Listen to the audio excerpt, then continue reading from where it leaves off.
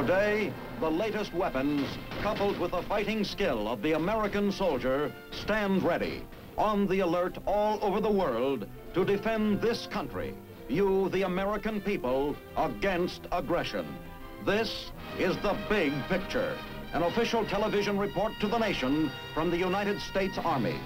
Now, to show you part of the big picture, here is Sergeant Stuart Queen. In recent big pictures, we have shown your Army in action all over the world. Today, we're going to tell a different story. We're going to take you to Washington, D.C. Here in the nation's capital, there are many thousands of important Army activities. Let's take a look at some of them.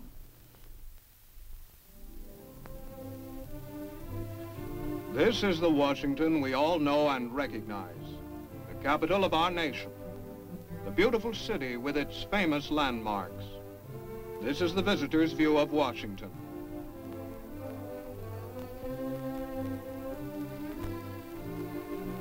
But across the Potomac River, there is another side to the story, the military aspect. Its heart is the Pentagon building. This is where the highest officers in your Army perform the duties and make the decisions which will affect every soldier in uniform. Surrounding the Pentagon, there are other military buildings. This is T7, headquarters for the Military District of Washington. Major General Stokes commanding. Let's go inside for a few words from the General. Ladies and gentlemen, welcome to the nation's capital and the Military District of Washington. I hope you will enjoy your visit with us. Although we will not be able to show you all of the interesting tasks performed by our soldiers, we have selected some of the highlights, which we think will have a special appeal to our big picture audience. You will find here in the shadow of the Capitol that the men and women of your Army are daily performing a great variety of interesting jobs.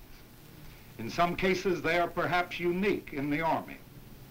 You will see and become familiar with some of them and with the men and the women who perform them. You will also see evidence that we have not lost sight of our more serious mission, that of training our soldiers to peak efficiency to prepare for the defense of their country.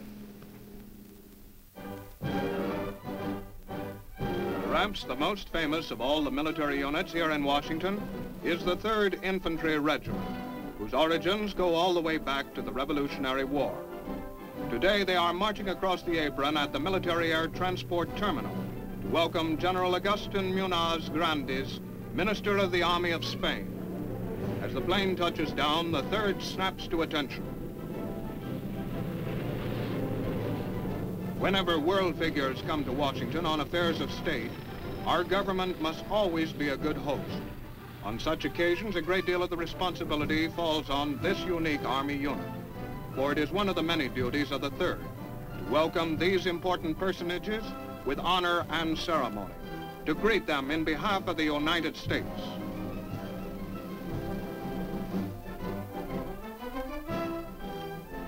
As the Spanish Minister of the Army steps from his plane, General Ridgway personally welcomes him. There is a brief moment for a warm exchange of greetings before the formal military reception.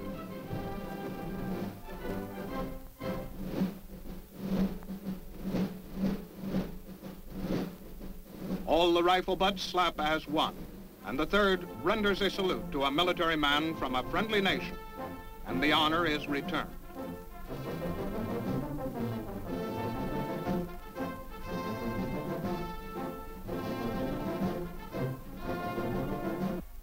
With the exchange of salutes over, the 3rd prepares for inspection. The United States Army Band strikes up a lively march as the commanding officer of the reception detachment leads General Ridgway and the Spanish minister around the ranks.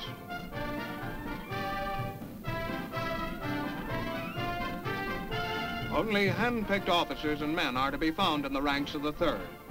Serving in this regiment is a high honor, and it is not everyone who can qualify. Always in the public eye, appearance and deportment must be letter perfect. Such things are taken for granted in the 3rd. To the foreign dignitaries who see them, they represent the United States Army. They must be the best. The inspection over, General Grandis takes his leave of the detachment commander and heads for Arlington National Cemetery and the tomb of the unknown soldier. Here, he is destined to encounter another activity of the 3rd Infantry Regiment.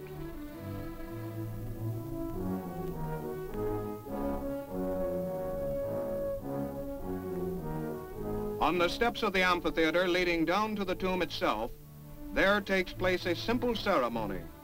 A detachment from the 3rd serves as honor guard for the proceedings, while the Spanish general pays tribute to an unknown American soldier who died in the service of his country.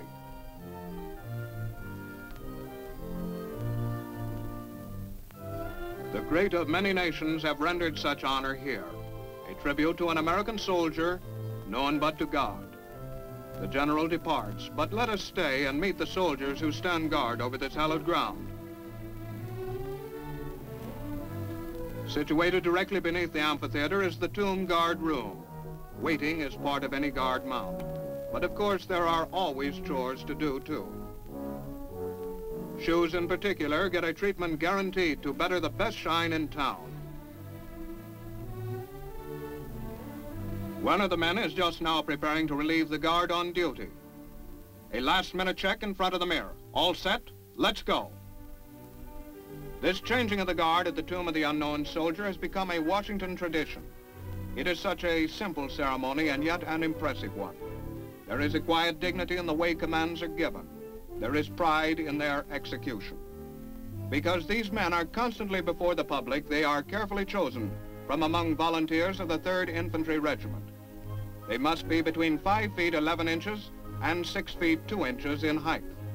They must have no physical disabilities or any disciplinary action against them on their record.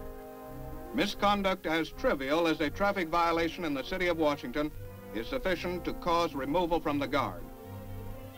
Visitors from all over witness this changing of the guard, some 4,000 a day during the summer months.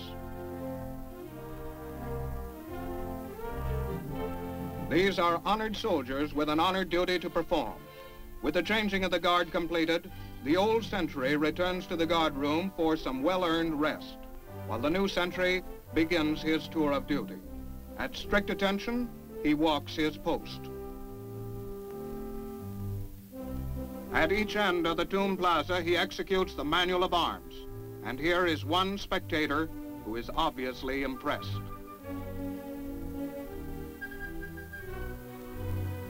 One hour on and 3 off, 24 hours a day. This single sentinel walks this post and considers it an honor to do so. That's the way it is in the 3rd.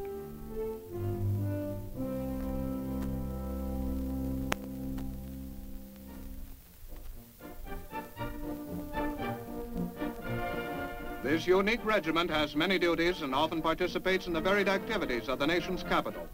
For a real parade, they're a must. In inaugural parades, they serve as the Presidential Honor Guard. To the men of the 3rd, Pennsylvania Avenue is as familiar as the drill field back at their home station, Fort Myer, Virginia. But everybody has seen a parade. Let's go now and take a look at some of the more unusual activities of this unusual regiment. Our big picture cameras have now moved to historic Mount Vernon on the high bluffs just south of the city of Washington. Here you are about to meet the ceremonial color sergeants of the 3rd Infantry Regiment. Beside me is Lieutenant David H. Rumbo, Assistant Operations Officer of the 3rd Infantry Regiment. His family has been Army all the way. Lieutenant, I believe that your family, as a matter of fact, goes back to the Revolutionary days, and I can't think of anybody more qualified than yourself to explain the tradition behind this uniform which these members of the Ceremonial Color Guard wear today. Thank you, Sergeant. The uniform worn by the members of the Color Guard of the 3rd Infantry is an exact replica of the uniform worn by the enlisted men of the regiment in 1784. This is to remind the members of the old guard of the long and proud history of the 3rd United States Infantry Regiment. You will notice that certain distinctive items of the uniform, such as the powder box, the canteen on the man's left side. The regimental crest of the 3rd Infantry is an infantry officer's cocked hat of the period 1784.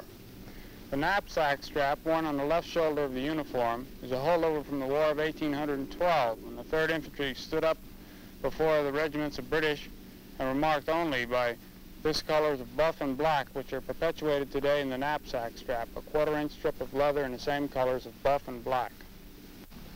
Well, thank you for describing the uniforms. But what are some of the other traditions, Lieutenant, that characterize the 3rd Infantry Regiment? Well, during the Mexican War, the 3rd Infantry received the name of the Old Guard from General Winfield Scott. After it had stormed the heights of Telegrafo Hill at bayonet point, we were given the honor of marching in every parade with fixed bayonets. That's why today, when you see the 3rd Infantry parade, we always march with our bayonets fixed. The name Old Guard actually was given to us by General Winfield Scott when he said to the members of his staff as the 3rd Infantry marched by him, "Gentlemen, take off your hats. There goes the Old Guard of the Army." Well, thank you very much, Lieutenant Rumble. And we must travel along to visit other activities here in the Military District of Washington. Now, here is a job you wouldn't expect to find in our modern Army, and it's just about the only job of its kind left. But here at Fort Myer, it's a very important job, for stationed here is just about the only cavalry left in the American Army. 7 of these perfectly matched graves draw the caisson in full honor funerals at nearby Arlington National Cemetery. The caisson, too, gets its share of attention. Polish and elbow grease keep it in perfect order, for it bears the casket of the fallen hero. This is the caparison horse, riderless with cavalry boots turned backwards in the stirrups of an empty saddle. It follows behind the caisson in the funeral procession. We've now moved to a position immediately adjacent to Arlington National Cemetery here at North Post, Fort Myer. Off to my left is the cemetery, and we have asked the non-commissioned officer of a detail that has been on funeral duty over here in the cemetery to report to us at this position that we might be able to talk to him.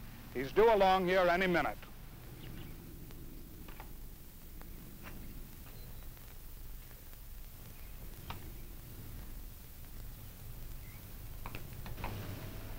This is Sergeant Roger Gregory, section leader of the caisson detachment here at North Post, Fort Myer, Virginia. And this is Big Boy. Roger, we have seen already some of the caparison horses here in the detachment, but I'm wondering if you could explain in detail a little bit more about their significance. It comes from the ancient times when it was believed that a riderless horse would follow his master to the grave.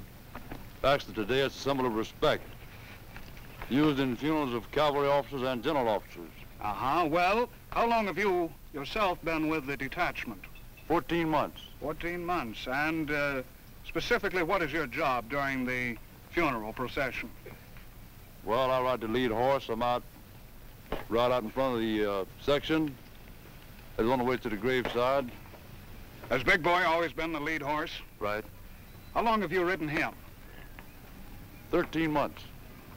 Incidentally, just how old is Big Boy? Approximately 9 years old. Well, I've been wondering how long are these horses kept in service and what happens in the way of replacements for them later on? Some of them work up to the age of 18, some 20 years of age. Come on, Actually, then, these are the remaining few in the Army today. They are. And so we have here today a living symbol in Sergeant Roger Gregory and Big Boy of the mounted service that goes back to the early days and the founding of our nation. Every Sunday on the drill field at Fort Myer, the 3rd Infantry Regiment holds a review and invites the public to attend. The band that accompanies the regiment at these functions is the same band that welcomed General Grandis at the airport. It is the United States Army Band. It is another of the unique organizations in the Military District of Washington. Since its creation, the Army Band has led a varied and distinguished career.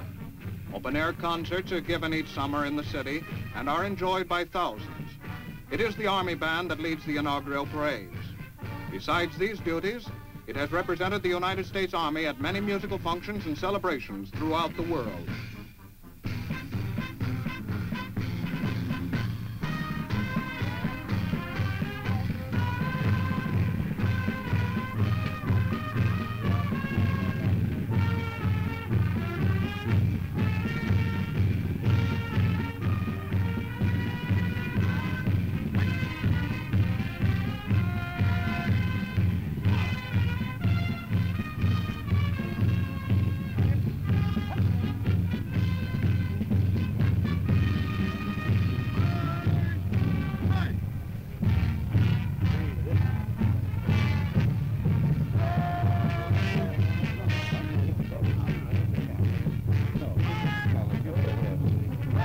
that road is off of this.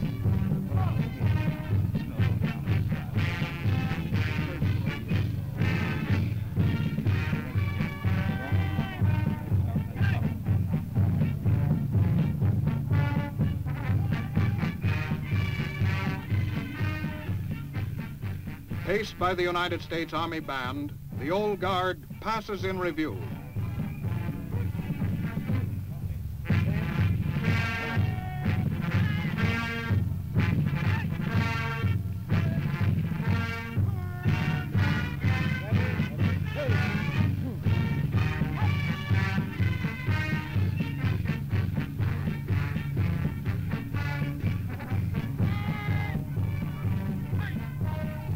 But not all the troops in the Washington area are stationed here for show and ceremony. Many fill jobs that are vital to the defense of the city. Let's visit with some of them. In the suburbs surrounding Washington, there are many anti-aircraft batteries such as this, ready for action 24 hours a day. Battery commander of Charlie Battery of the 14th Anti-Aircraft Artillery Battalion is 22-year-old Lieutenant David Lacey. Lieutenant, we have mentioned the overall picture of the Army Anti-Aircraft Command being our first line of defense. But just where does your battery fit into this picture? Well, Sergeant Queen, I would say that we here around Washington are in the last line of defense rather than the first. I say this because I feel that if the enemy is able to penetrate our other defenses and get through, then it will be up to us to protect the capital. Living here in the backyards of some of our neighbors in the residential area of our nation's capital, have you had an opportunity to become acquainted with them? Yes, we have. Even though, as you know, we have to stay only a few minutes away from the guns, we've found time to become quite acquainted with our neighbors. We have open house here at least once each year, where we invite the folks in and show them around the area. And we have a couple of ball teams who have practice on our diamond down here during the summer. You mean the teenagers have come over and joined some of the men here at the battery in playing ball? That's right, they have. Oh, good. And even some of the young fellows across the road have come over and played football with the guys here. And I think we are fortunate in having some very fine neighbors. This constant alert status, more or less, must keep the men pretty much on their toes. And I've been wondering, do they ever get an itchy trigger finger during these battle stations? No, they don't. We realize that that's a problem, however. So we have a schedule whereby each unit can go up to the firing range, which is in Delaware. And up there, the men can actually fire the guns and, as you might say, give that trigger finger a good workout. Well, I won't take up any more of your time, Lieutenant, but thank you for coming by for just a minute and filling us in on the details of your battery. You're welcome. Thank you. Now I think we'll just stand by and take a look at some of the activities that take place here in a typical gun site of Charlie Battery of the 14th Anti-Aircraft Artillery Battalion. Firing tactics up on the range are necessary, but football tactics are important too, especially when you've got to spend all your time on that same little piece of real estate. Then it's the neighbors that count, and kids especially are always good for a fresh approach. Here's some new tactics that are bound to succeed. And there's the payoff. Though the city of Washington may be only a few minutes' drive away, these soldiers seldom get the chance to enjoy it. They must find their recreation right here at the battery, and as the lieutenant said, it's the neighbors that make it enjoyable. But all good things must come to an end.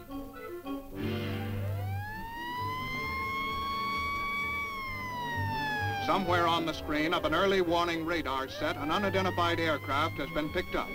It is probably friendly, but it could be an enemy bomber. The AA command can take no chances. To these men, alerts such as this are routine. They happen every day. So far, they have always proved to be only an alert, but men and guns are ever ready.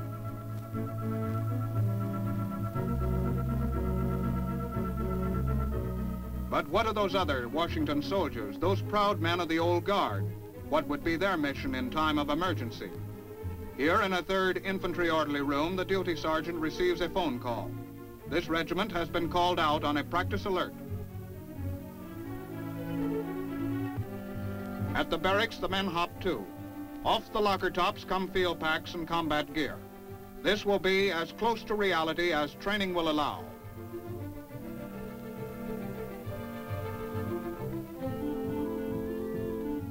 Over at battalion headquarters, the CO briefs his officers. This particular mission is carefully explained. Then the alert orders are given. This regiment, the 3rd Infantry Regiment, has been ordered to execute Plan Able. This battalion will move without delay to positions as directed in the defense plan. Back at the barracks, the men take their rifles. And then the heavier stuff too. Bazookas, recoilless rifles, mortars, and machine guns. Everything has been carefully planned for this moment.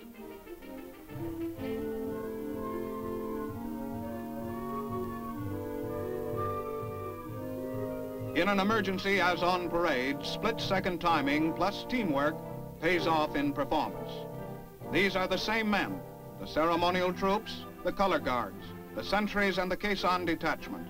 And those qualities that made them the best ceremonial soldiers make them the best combat soldiers too. Down at the tank park, the alert is also sounded, and 3rd Infantry tankers prepare to move out.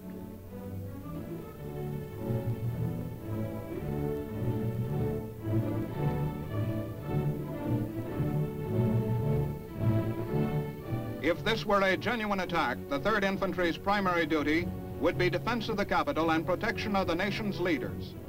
And so today they follow a prepared alert plan, simulating this mission.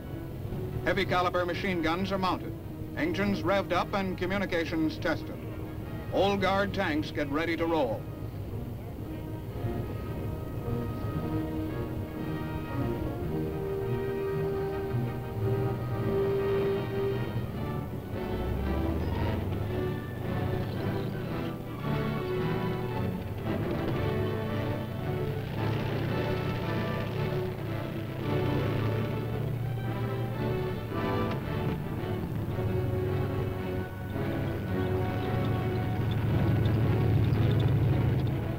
While the tanks rumble to their destinations, trucks pull up to receive the infantry. There is an attitude they've got here in the old guard. You begin to feel it after you've been around them for a while. They are determined to be the best at anything they tackle. That's what makes them good soldiers. That's why these men are in the 3rd. And that's why the 3rd is in Washington with so many important duties to perform, including the defense of the city.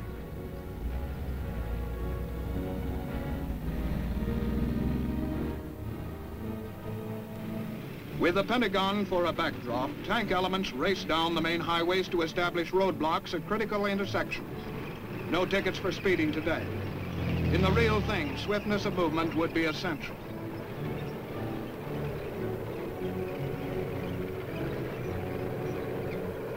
Now, really only minutes after the alert was first sounded, the various elements of the 3rd have carried out their respective assignments as given in the prepared alert plan Able.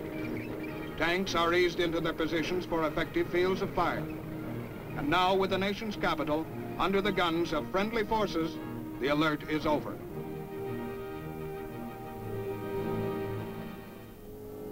You have seen only a glimpse of what goes on here in Washington. You have visited only a few of the many military installations around the city. And now, every evening, the people who work in all these places go home to rest and recreation. But elsewhere, there are others who will not rest tonight. At the anti-aircraft batteries, the watch is kept. The guns point into the evening sky. They are still now, but always ready. The Pentagon is quiet, too. The offices are empty. The day's work is done. At the tomb of the unknown soldier, a solitary bugler sounds taps.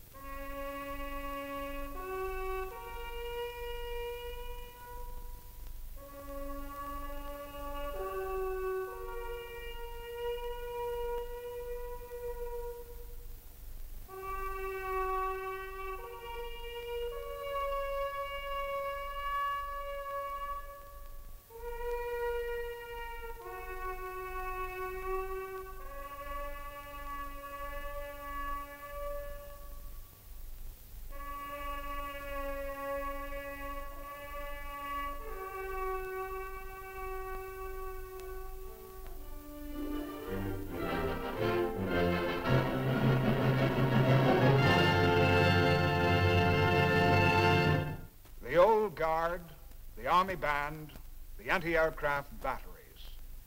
All these are a part of the Washington scene, a part of the military life that gives the nation's capital its color and vitality, a part, too, of the nation's defense. Now, this is Sergeant Stuart Queen, inviting you to be with us again next week for another look at the big picture, the United States Army in action. The Big Picture is a weekly television report to the nation on the activities of the Army at home and overseas. Produced by the Signal Corps Pictorial Center. Presented by the U.S. Army in cooperation with this station. You can be an important part of the big picture. You can proudly serve with the best equipped, the best trained, the best fighting team in the world today, the United States Army.